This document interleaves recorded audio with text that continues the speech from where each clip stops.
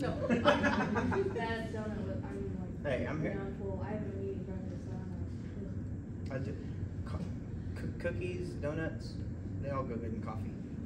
I like eating So, anyway,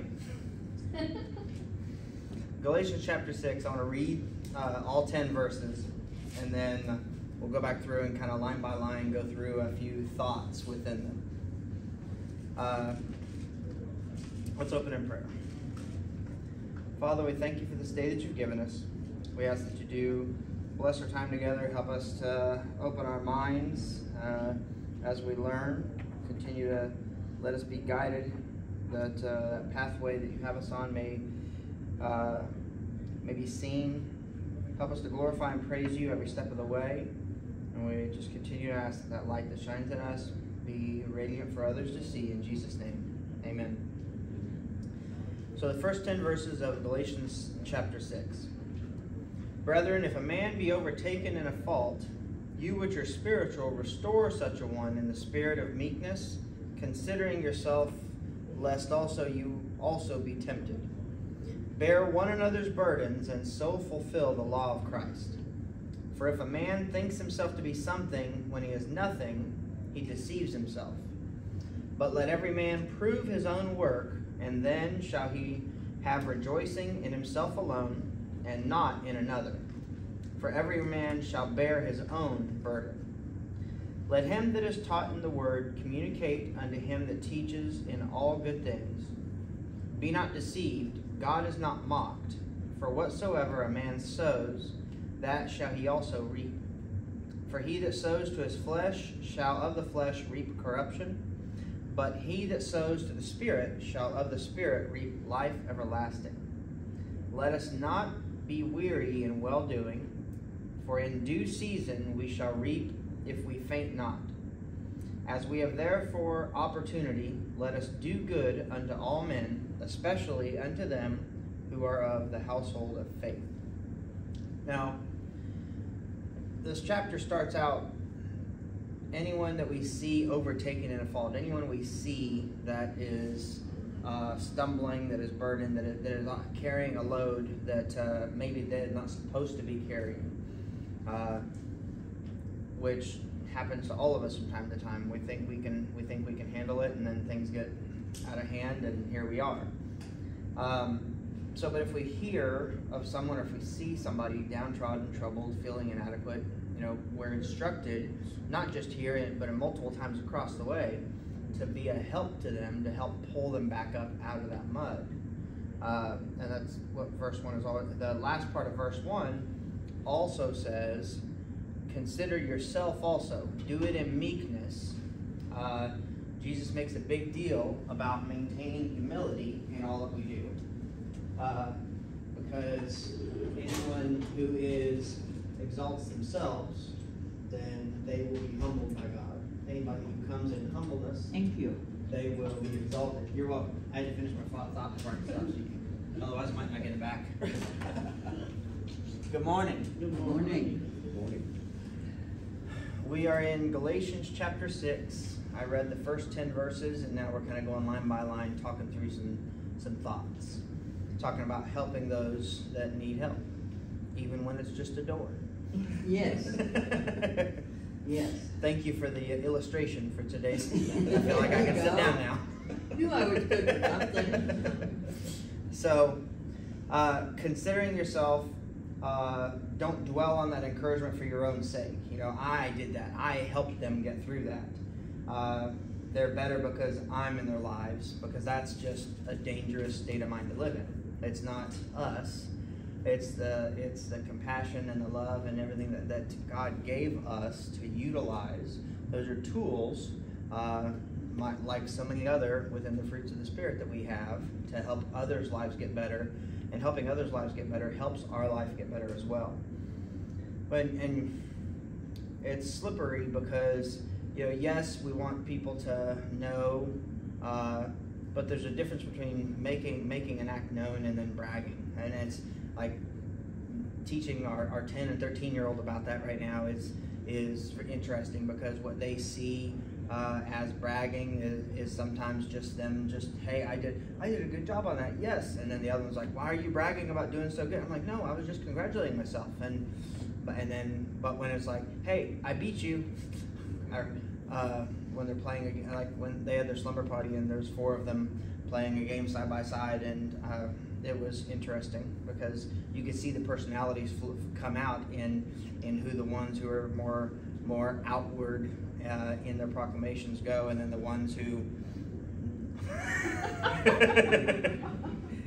let's just say it was an even mix. Yes. Well, I did not have a sidewalk out from my front porch to this sidewalk, and walkers don't do well in grass. Yeah. And so I ended up falling.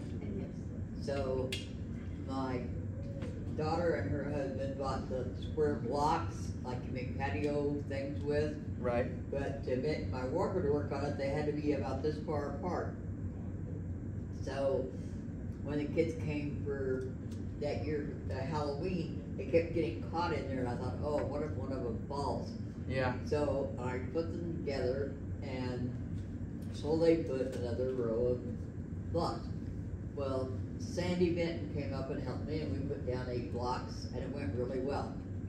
The next week I had about 8 more blocks, and no matter what I did, I couldn't seem to get it to go right. So then I thought, what did Sandy and I do different? We prayed first. So I went back in the house and sat down and prayed, came back out, had it done in no time. So Very good. yeah.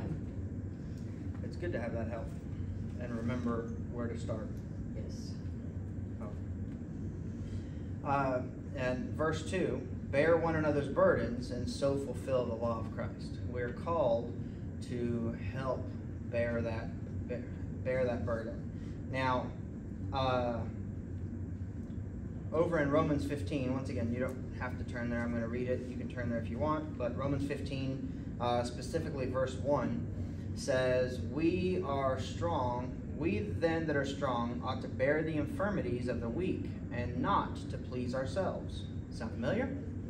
Let every one of us please his neighbor for his good to edification. For even Christ pleased not himself, but as it is written, the reproaches of them that are reproached thee fell on me. For whatsoever things were written for our learning, that we through patience and comfort of the Scriptures might have good hope. Now the God of patience and consolation grants you to be like-minded one towards another, according to Christ Jesus, that you may with one mind and one mouth glorify God, even the Father of our Lord Jesus Christ. That's Romans 15, the first 6 verses. Kind of parallels what we're talking about here in being there for the infirmities, for the troubles, for the sake of others, fulfilling the law of Christ. And that's a fantastic example. There's 2 illustrations in one day. You're on the right track. Yeah. Everybody else was getting worried that they were going to have to do all the talking this morning. Thank you. For if a man thinks himself to be something when he is nothing, he deceives himself. So there's there's a handful, but a couple of quotes specifically that I like seeing all the different wordings of and iterations of. This is one of them. If a man thinks himself to be something, then he is nothing. And then another is, God is no respecter of persons. Each of the different contexts, but they're each used a number of times throughout the New Testament and in different situations, so that it's not just, hey, this group of people is misbehaving, so they need to know not to be exhorting themselves. It's bigger than that. Romans 12:3 says, don't think of yourself more highly than you ought. The first scripture that I ever memorized, thank you, VeggieTales. You have to remember that I came into the family of God later in life than many. So I started watching VeggieTales when we had Soraya, and I saw they had this live sing along.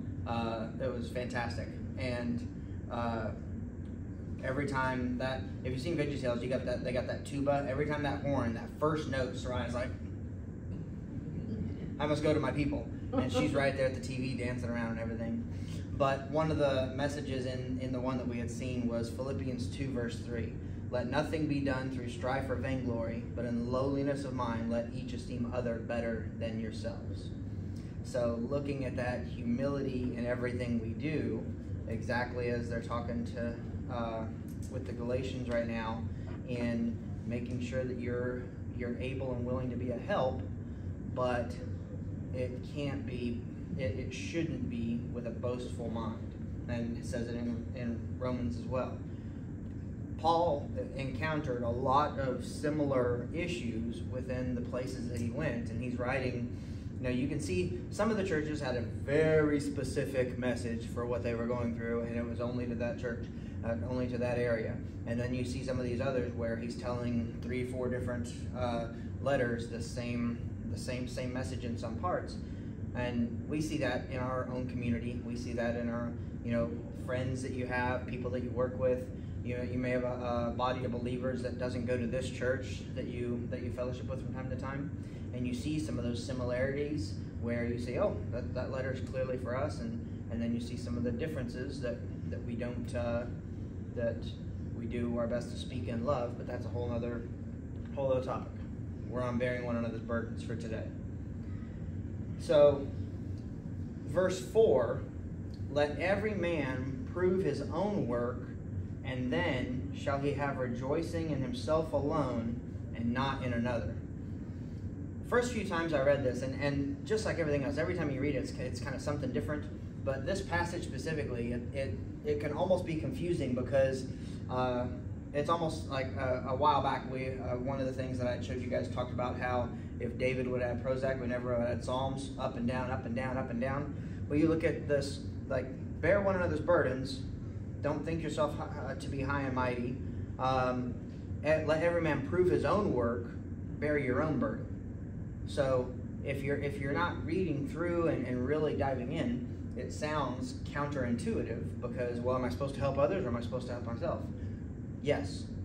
The answer is yes. You do both by doing both. Sometimes the best way for you to help somebody else is by helping yourself. Is that backwards?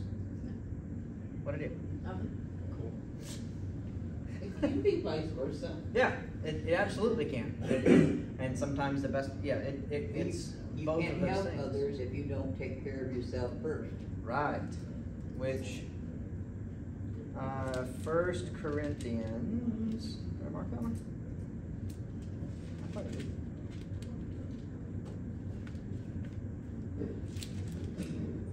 I did a bad thing and didn't mark one. So, when in 1 Corinthians chapter 11, Paul's talking about the Lord's Supper, and he, verse 28, 26, 27, and 28 say, as often as you eat this bread and drink this cup, you do show the Lord's death till he comes. Wherefore, whoever shall eat this bread and drink this cup of the Lord unworthily shall be guilty of the body and blood of the Lord. But let a man examine himself, and so let him eat of that bread and drink of that cup. Much like Jesus telling everyone, hey, if you have something against your brother, you leave that offering. Don't take your offering until that is taken care of.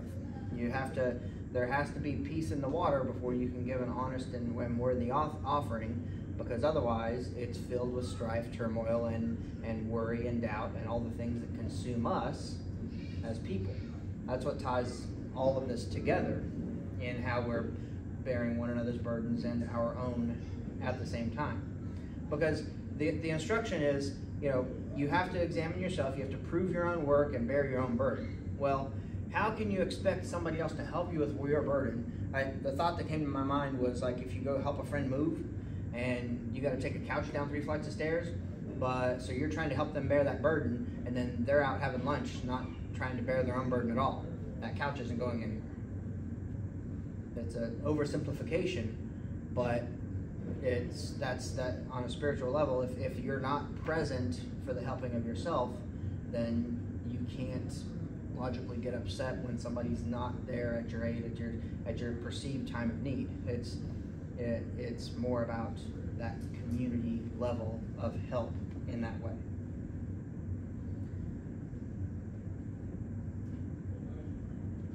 thoughts so far? Ma'am? At what point do you think that becomes an excuse? Enabling? Yeah. That's a good question. It's hard because we want to see those dear to us and we want to see people thrive. The best illustration I can give you of that is work related, because I've been where I'm at for over 5.5 years now, and over that time, you know, we pride ourselves in being a place of second chances. We will hire somebody on that has a record, so long as it's not specific things, and we will give. We don't have like the attendance point system that some other companies do. You know, you go work at some plants or some places, it's, hey, you know, you're absent, you got 1 point, here's your target, here's another point, third point, you're gone. If I did that, I wouldn't have any workers because of where I'm located and a number of other factors. So we already operate with more grace than we probably should in some cases. But the question becomes, at what point is that one person that we continue to allow to get away with it, at what point does that become a detriment to the rest of the team? And I've had to have some conversations with some of my leaders and say, okay, here's where we're at. This person, here's where we've been through counseling. I understand they're a body, I understand that they help you in this way, but is it worth the turmoil that they're causing? Because in some ways that's demoralizing for the rest of the team, who's showing up faithfully, who's here on time, who's doing their job, and then to see one person who is a standout, whether it be through tardies, whether it be through laziness, whatever it is, and we have to make that decision. And there's times where not making that decision soon enough has cost us more valuable people. Somebody who doesn't think that we should put up with it as long as we do, then they get tired of waiting and then they move on, and then we've lost twice. And that's in any part of life, and friends, loved ones, there's no perfect answer in that other than searching your heart and in prayer, asking what the difference is between offering honest help and enabling. But at some point, there's people out there who just are not going to either truly be there to bear their own burden until there's nothing left underneath them except for the floor.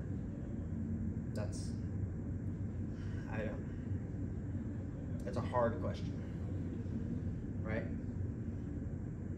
It didn't help at all because it didn't tell you what you wanted to hear. But does anybody disagree with that? Any other thoughts on that part of it? Well, there's so many factors you have to take into consideration. Unfortunately, it's not a very clear cut. It's a situation-specific circumstance as far as like an employee working in a place, and there's an infinite number of other factors literally to take into consideration to make those calls. At some point, a call has to be made if it continues to disrupt or be a problem. But it certainly is not an easy situation to find pushed into. Oh yeah. I had to, before I moved out of Tucson, I had to get to a place where there was nothing else underneath me. Like I had no other, I didn't have anybody coming to my rescue to not bail me out of jail, but bail me out of the situation that I put myself in. And I finally resolved, made the decision to move back to Bullhead. I needed my wife. And that's when we met, was after I'd already at least gotten out of the bottom of the pit. I know. It's the first time I saw it. So. Sometimes you might have to recognize when you're trying to help someone that respect your self-will for that person. Yep. It says, oh, nothing clean cut. How far you come from someone. But sometimes you may have to stop and say to that person, depending on the situation of the person, that you know, the help is here for you, but if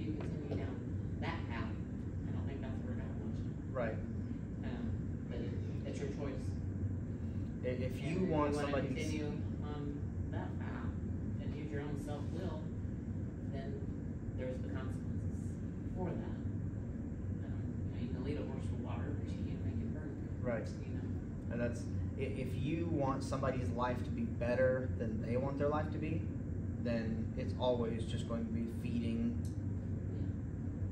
the same problem, because it's not, they're not gonna, it's a whole lot of speculation here, but it's, they either feel like they're right where they want to be, they feel like they feel like if they get out that, another slippery slope, you know, there's marriages that either the couple thinks they're staying together just for the children, or they separate because of the, like, there's a whole dynamic of, and it all comes down to personal will and personal mindset and personal values and where they are in life. But back away from that is, like I said, is if they either don't see a problem, or if they don't think the problem is as bad as it truly is, and if they can't be shown that, then it's going to be all the harder.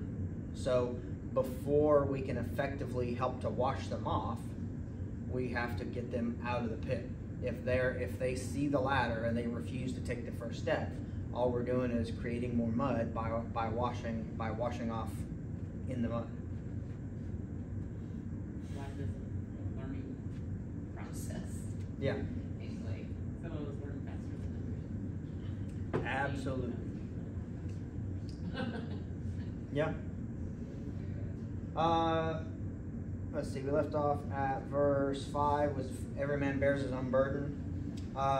Verses 6 through 10, because we got just a few minutes left. Let him that is taught in the word communicate to him that teaches in all good things. Be not deceived, God is not mocked. Whatsoever a man sows, that he shall reap. For he that sows to his flesh shall the flesh reap corruption, but he that sows to the Spirit shall the Spirit reap life everlasting. So if we're trying to sow into somebody else's life the good seed, and we're trying to give them the word and give them a flower garden, and all they keep planting in their own field are weeds, it's still not bearing the right complementary fruit. Romans 6:8 says, if we be dead with Christ, we believe that we shall live with him. So Paul at one point, 1 Corinthians 15 says, I die daily. When Jesus tells us that we have to die to ourselves, we have to pick up our cross and follow him. That's a giving up of the burdens that we've already taken up in this world, and bearing a cross that is much lighter. It's still not without trials and persecutions, but it's knowing that suffering does not compare to all that God has to give us, and knowing that God will not be mocked. What we sow in our lives and the lives of others will reap thereof. What people sow into their own lives, you have to help them. You have to determine if it's even your job to help them recognize the fact that what they're sowing is not going to reap well, or if you're supposed to just instruct them on the first part and it's somebody else's job to come along. And it's still an uncomfortable conversation. It's still an uncomfortable place to be. Verse 9, let us not be weary in well-doing. Don't get tired of it, and don't, understand that our timing and God's timing are not the same thing. We feel like things should happen immediately. We feel like we should be spared from so much. But he says, in due season we shall reap if we faint not. Don't give up that good fight. Don't stop progressing towards and working towards bearing your own burden, continuing to work out that salvation, continuing to work out each of those issues, so that we can do so for our lives as well as those around us. As we have the opportunity, let us do good unto all men. And it does say especially to them who are of the household of faith. But the first part of that says all. So that we know that we are living in a world where we are with believers and non-believers daily. We're with a group of people of varying thought processes, life choices, and and everything. Wherever you have the opportunity, do good, and you have to show people what they're missing out on sometimes. And sometimes it's and once again, it's not about us. It's not about an outward spectacle of look how blessed my life is because I carry this Bible around, read it, and come to church on Sundays. It's look at the change that has been made. There's a whole other conversation. Jesus went back to Nazareth and told them, it'd be easier. It's easier for a stranger to come in and tell you something that's meaningful and hard than to find your brothers or sisters or somebody close to you. It's all the harder to get through to somebody who knows you than for a stranger to, in a lot of cases, because there's already a knowledge there. There's already a relationship there. There's already bonds that were formed in a time of your life where things were different. And a lot of people, there's people out there who have a hard time believing and understanding the change that Jesus makes in our lives. And I have friends who that I still talk to periodically. A few of them are very knowledgeable and understand where I'm at now. And then there's others that I haven't talked to in a while that would just look at me and baffled knowing that I stand up here today. People are interested. But verse 2, bear one another's burdens, fulfill the law of Christ. Verse 4, let every man prove his own work, and then have rejoicing in himself alone, not doing it boastfully. Verse 5, every man bears his own burden. And then verse 9, don't be weary in well-doing. In due season you shall reap if you faint not.